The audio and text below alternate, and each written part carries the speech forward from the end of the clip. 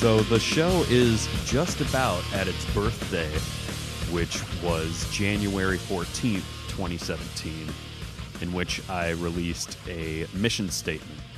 At the time, I was going to make just a show about music, and that was it. It was just going to be this one niche, but me being the person that I am, I quickly sought a change and felt constrained by the particular format which I had developed, which was interviewing local and independent musicians, some of them very close friends of mine, and we had a lot of very great conversations, but I kept them very politically sanitized, and it even got to the point where when politics came up in the interviews, and even though it was fine, and we were both civil and everything, I would delete it because I wanted to just sanitize it and not make it controversial at all so that I could appeal to people of any demographic, because more people like music than the political ideas that I hold, which is hardcore libertarianism.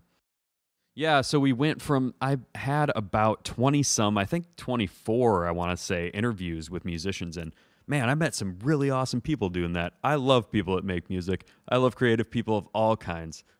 But the thing is, that entire world is sort of dominated by this progressive culture, especially with younger people. Just the more that I differ on the way that I see the world now. But, to a certain point, I kind of get what they're saying, but I just see the root of a lot of those problems in a lot different way than a lot of these people do. I mean, for example, and this really blows people's mind when I tell them how labor unions created the minimum wage to keep blacks and Latinos out of the workforce. It was created to protect jobs of white people so that it basically, think about it analogous to this. It's someone trying to take the ladder up with them once they get a little bit higher. That's essentially what that kind of legislation does. So after blacks were excluded from the, legal free labor, as it were, they created dependencies among these people and shortages artificially. So, of course, what's going to happen is they're going to turn to crime and other means to get capital. So they engage in black market activity. So that's why there is historically such higher crime rates among a lot of minority groups in America. But anyway, I mean, I see this as the consequences of people using this social apparatus of violence that I call the state. I just noticed that people use that to their advantage, and that's really the root of people's most expedient means to totally decimate another group of people. And I know that no matter what kind of world develops in the future, there will always be problems with these different social apparatuses. I mean, there are problems with the market too, but oftentimes it at least can learn from itself with new technology and new methods of solving problems at the lowest cost. So I just trust it a little bit more. And even though profit is demonized, it really does create this sort of order that people don't even really realize. I mean, think about shortages and disasters. When the price of drinking water goes up, what does that do? Well, it creates an economic incentive for people in areas with a surplus of that good. Let's say drinking water is only 75 cents a gallon, even in its most expensive form, bottled in gallons or something in the store. So even at that, you go and you sell that for an exorbitant profit. And I mean, I think you deserve that. You're going into a place that's destabilized and, problems with, the resources there, and maybe going to be without electricity, shortages of gas there. I mean, it takes more money once you get down into a crisis zone for gasoline. But of course, the thing that creates the ability for those things to even be there is allowing people to charge high prices, because if they're not allowed to, and they know they might be arrested for trying to sell these things at a profit, then they just won't go there, and those goods won't be there. And people will just get the stuff for cheap beforehand, and it might get used for things that that aren't as important. What I was getting at was that a lot of people are very progressive in the entertainment world. So I sometimes don't get along with a lot of folks. And I mean, some of my best friends and my family are progressives, so it's not like I just have a hatred of them or anything like that. It's just that I'm highly underrepresented as far as my ideological predilection in culture. In some ways, we're kind of laughed at. And Gary Johnson was the Libertarian Party nominee. He was terrible. He's a terrible candidate. To have ourselves taken seriously, we have to just go and engage in the culture and entertainment world. I've been saying that a lot because as I shifted in this show during the course of this past year here, it's sort of been a journey for me, a journey of self-discovery and what drives me and what inspires me. If you've been listening for any length of time, you'll know that I first got into libertarianism through the anti-war facet of this school of thought. So that being said, I've started paying a lot closer attention to what's going on abroad and what exactly the U.S. is doing. I've come to learn a lot of things in this past year, some things related to the history of the Middle East, and I've been trying to pay as close attention as I can to all of the events going on throughout Syria, Yemen, Sudan, Libya. There are just so many issues that came up this past year that nobody was really talking about. They were talking about the political theater that is Donald Trump.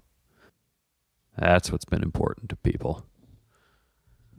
About 10 days after 9/11, I went through the Pentagon and I saw Secretary Rumsfeld and Deputy Secretary Wolfowitz. I went downstairs just to say hello to some of the people on the Joint Staff who had used to work for me. And one of the generals called me in. He said, "Sir, you got to come in. You got to come in and talk to me a second." I said, "Well, you're too busy." He said, "No." He says, "We've made the decision. We're going to war with Iraq." This was on or about the 20th of September. I said, "We're going to war with Iraq. Why?" He said, "I don't know." He said, "I guess they don't know what else to do."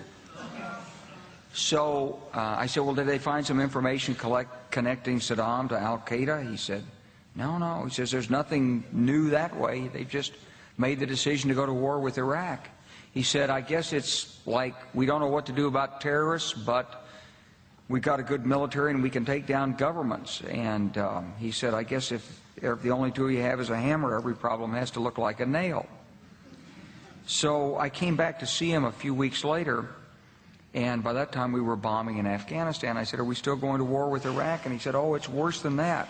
He said, he reached over on his desk, he picked up a piece of paper, and he said, I just got this down from upstairs," meaning the Secretary of Defense's office today, and he said, "This is a memo that describes how we're going to take out 7 countries in 5 years, starting with Iraq and then Syria, Lebanon, Libya, Somalia, Sudan, and finishing off Iran." One crucial source of information for me on this topic has been Scott Horton. Over the past few years, I've been listening to his show and have learned a tremendous amount about some of the war propaganda that comes out and exactly what it is on balance with the truth. His book, Fool's Errand, came out this year, and I learned so much about that particular quagmire, and it's just, it really runs deep. You have to read the book to get the full picture of the inner workings of who's fighting on whose side and why, how India and Pakistan work into the entire thing very, very succinctly.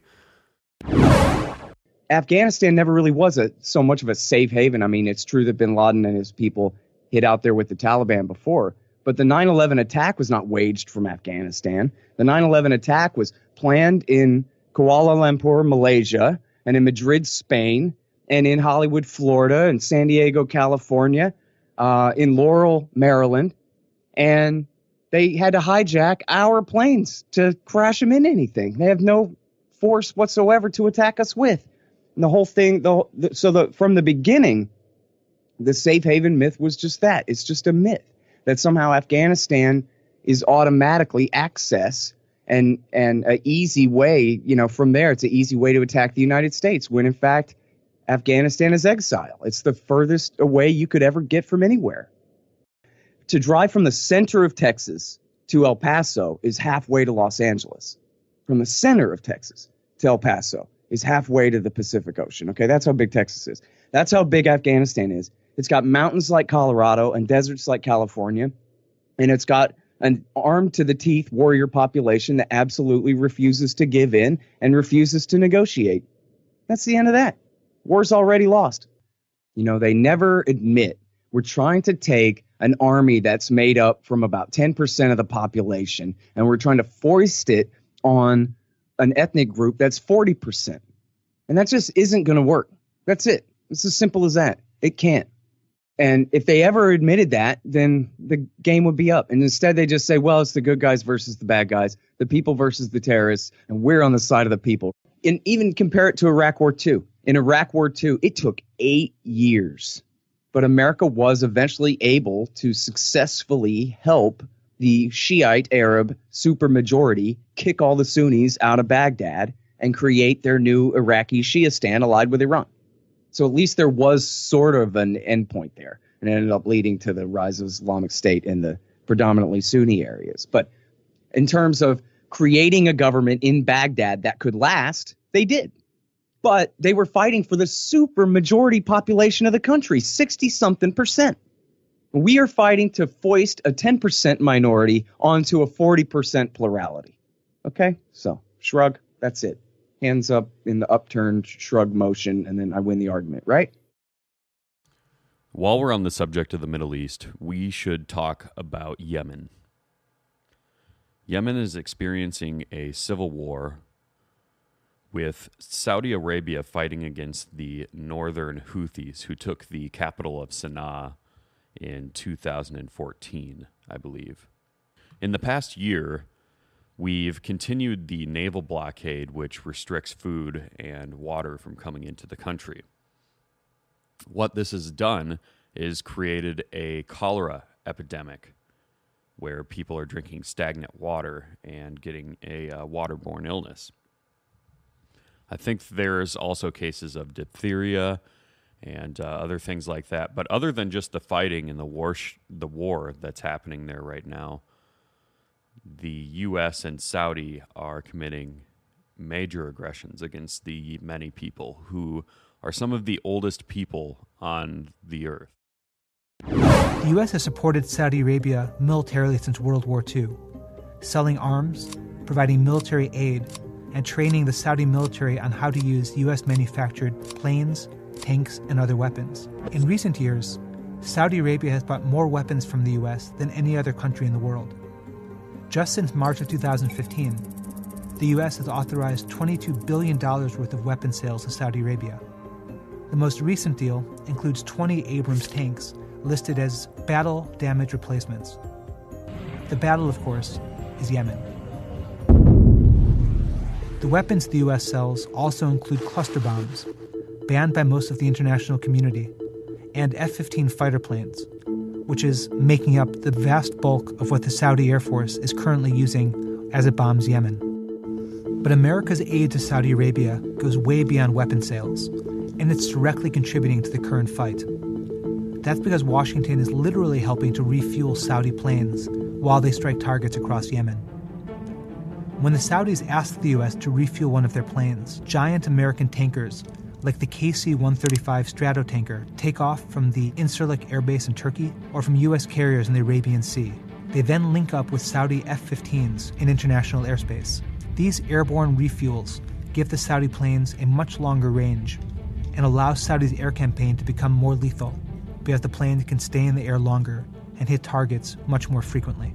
As of late November, the U.S. had flown more than 1,600 refueling missions to over 6,300 aircraft in the skies bombing Yemen. That's an average of 2 a day.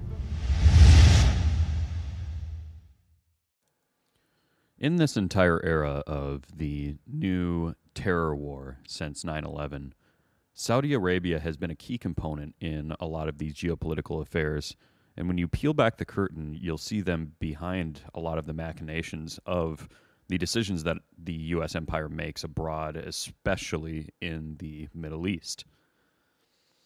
A major event that happened this year was the coup, essentially, staged in Saudi Arabia in favor of Mohammed bin Salman, whose only ally really in the Saudi leadership and in the monarchy is his father, who we all know, if you know a lot about the politics there, his father is dying. So essentially the coup is against Mohammed bin Nayef, who is kind of considered to be allied with a lot of separate economic interests that aren't necessarily consistent with Mohammed bin Salman. So there's a little bit of a question as to how that works into what's happening in foreign policy. The reason I bring all this up is that Yemen is Mohammed bin Salman's sort of war to gin up support. If you understand this element of history, that leaders are given a lot of respect by their populace and the power elite by going to war, it's a huge part of why Abraham Lincoln is considered one of the best presidents in U.S. history.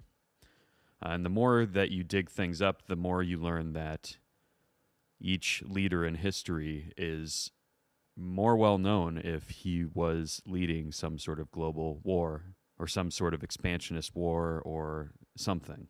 Now, I'd like to stay on the topic of Saudi Arabia because another thing that I learned this year was the heavy lobbying influence and just how dirty it is. I'm going to defer once again to the great Scott Horton when he had Brian McGlinchey on his show to talk about this sort of covert action to protect Saudi Arabian interests from being culpable for the crimes committed on 9/11.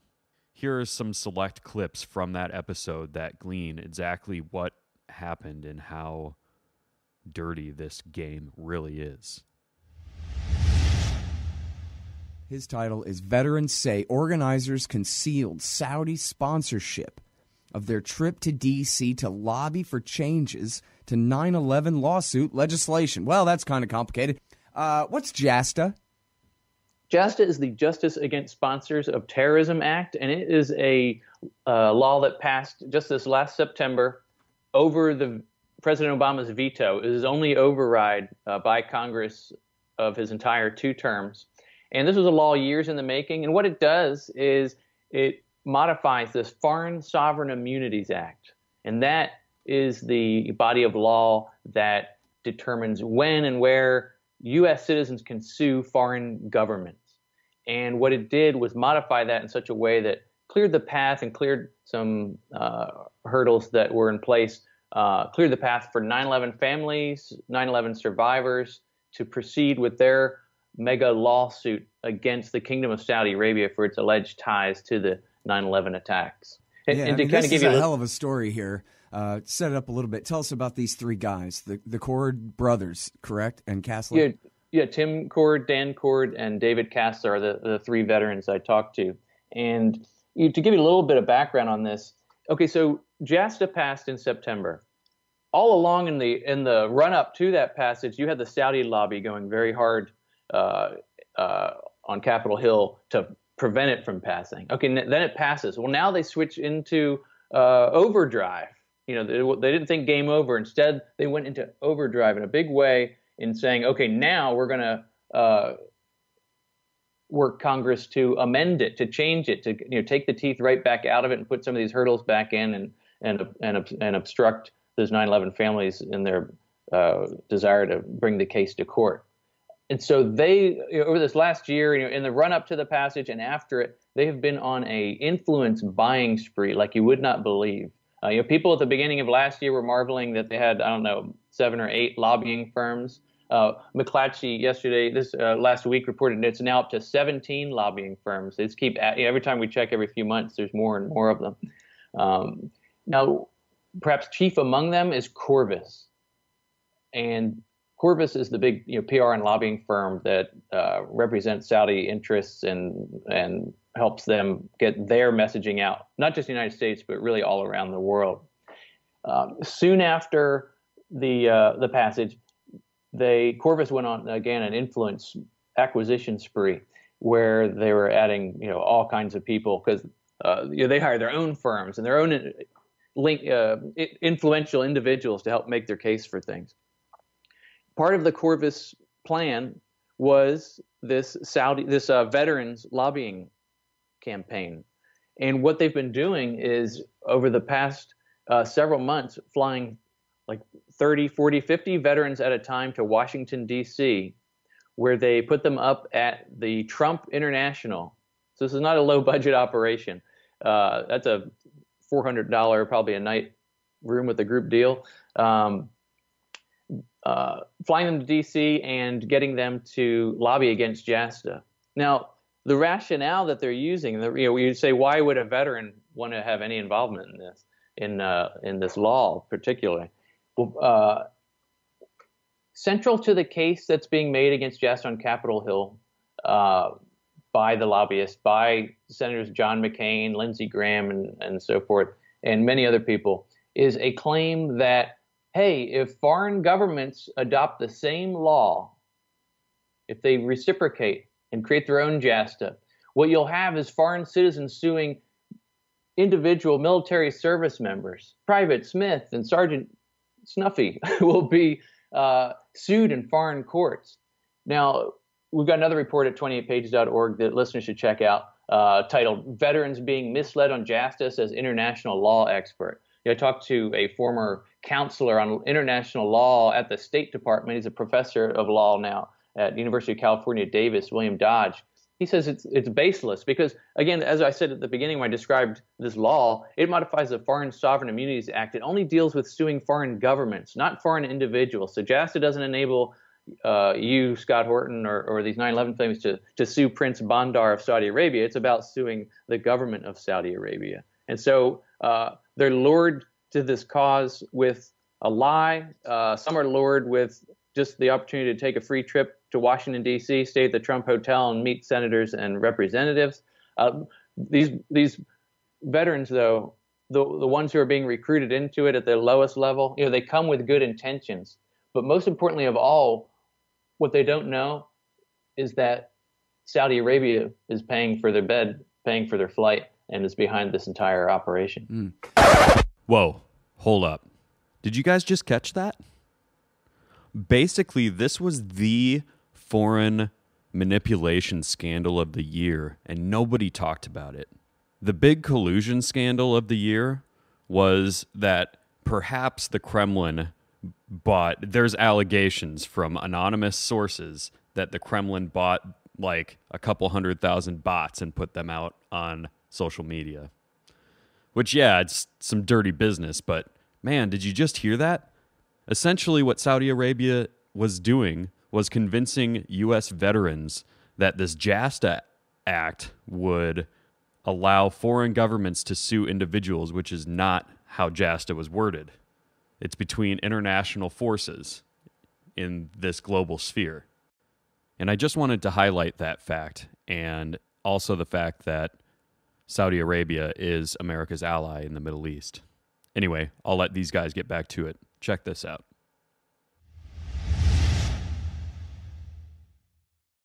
They say the main guy organizing this trip is this guy named Jason Johns. He steps up to the podium or what have you and says, "Hey, thanks for being here. We're really passionate in our community about JASTA, and first and foremost, this is not funded. None of this is being taken care of by Saudi Arabia." And these brothers and other veterans, they look at each other because nobody had even asked that question. So. Right. And Tim Cord had one of the great lines in the piece when I was interviewing him. He said, none of us even asked or even suspected it. It's like you broke a vase and you're like, go in the living room and don't look at the vase. Right. He said they all looked at each other, wondering, wait a minute, is this funded by the kingdom? And, they go and they do their lobbying the next day. And it was that next night, Tim Cord runs into one of two brothers who were also really involved in organizing and running these trips on site. He runs into one of these guys, and according to him, this is like at 10 or 11 o'clock at night. Let's read this quote. He says, "This dude who's running the show, he comes wheeling out of a room with a guy he calls a lobbyist. I don't know what job that is, but apparently it's really important. He just comes rolling out of his office. They're just jacked out of their minds, totally blitzed off their nuts. So you've got these two guys wickedly intoxicated. The lobbyist steps aside, and now it's just him and this gentleman named Daniel Tinsley who's helping to run things. And he says, 'Hey, man, I've got such amazing news. We've got a way to kill this bill.' And our veteran Tim Cord in the piece was stunned, because when they're on Capitol Hill, their message is twofold as they're going door to door. It's that we support the 9/11 victims' families. We love those guys. We want them to have their day in court. However, we need to fix this law so that it protects our veterans from being and service members from being sued in foreign courts, which again, as we talked about, is a false charge anyway. Right. So they're all the time they're talking about how much they're in it for the 9/11 family. So all of a sudden you've got one of the principal organizers saying, "Hey, we can kill this thing entirely." And his idea, their idea, I guess, which he had just gotten from that other smashed lobbyist guy, was that if they insert something into JASTA, by amendment, that caps the compensation that lawyers can get at 5% or 10% or some number, then no lawyer is going to want to take the case. And so they basically, by totally disincentivizing law firms from participating in it, kind of kick the whole chair out from under it and render everything else moot. And then so he's got a basically intoxicated interrogation subject, and he says, he asks him, "By the way, dude, who's paying for all this?" And he says, "Dude, it's the freaking kingdom." And for Tim Cord, this veteran, that was not what he wanted to hear. These guys, especially the Cord brothers, I think David was in already before 9/11. But for these other two, they enlisted because of 9/11. And to then find out that they are being used by the government that's been very credibly linked in multiple ways to the 9/11 hijackers, you can imagine the rage that he went into. And if you'll remember from General Wesley Clark's list that I played just a few minutes ago of 7 countries that was on a memorandum that the U.S. was going to overthrow, Libya was on that list. And here's what happened in Libya this year. This is not where these migrants want to be, heading back to the African continent, thanks to aid from the Italian government to reinforce Libya's coast guard. It's helped cut the number of migrants arriving in Italy to under 22,000 in the last 3 months. It's the lowest total for 4 years. But people trafficking networks in Libya continue to flourish because of government chaos as rival groups battle for power. These Ivorians, repatriated to the Ivory Coast from Libya, say they risk being sold into slavery. They sell Africans over there. In Libya, they sell men. Even 15-year-old Libyans are there in a car, they're armed. They'll come and kidnap you, and they'll sell you for $70 to $150. And then others will resell you. As soon as you arrive in Libya, the first thing that happens is that you are taken away and sold. Our black brothers from West Africa, wherever you are from, a Malian, a Senegalese, or any other nationality from the West, even an Ivorian, you are sold. And for what? $700. But these migrants will tell you that life is so hard in their home country that it's worth almost any risk to make a new start in Europe. And then there's Iraq, which of course we all know is famously on that list that General Wesley Clark was citing. Even though ISIS was pushed out of Mosul in July, it's still worthy of talking about what happened the duration of the rest of 2017. In 2003, the US invaded Iraq because of its alleged connections to terrorism and weapons of mass destruction. At the time, Saddam Hussein, a brutal dictator, ruled the country. He was part of the Sunni minority and suppressed the Shia majority. Iraq was conquered fairly quickly, but the US had no plan for the country.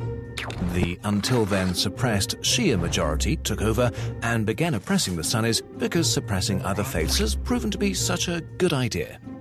Unsurprisingly, a Sunni rebel uprising began, and terrorist groups like Al-Qaeda trickled into Iraq, and local forces, often former Sunni military, began fighting the US troops and the newly formed Iraqi state, peaking in a bloody civil war in 2006. Since then, people in Iraq have basically been segregated by religion.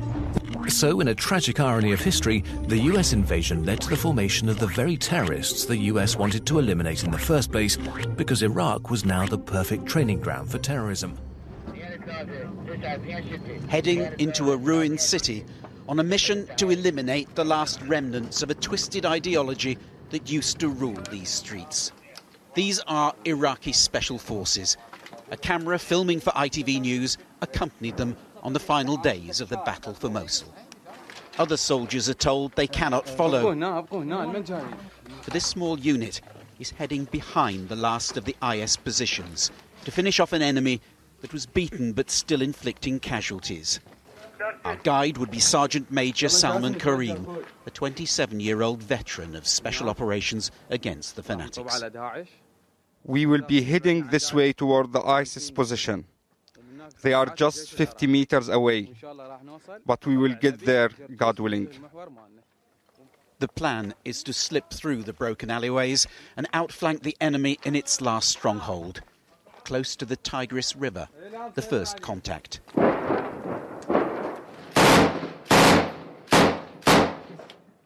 Sergeant Major Karim shows us an IS radio post that has just been abandoned, along with this suicide belt. But the mission's target, an active gun position, still lies ahead, and the unit commander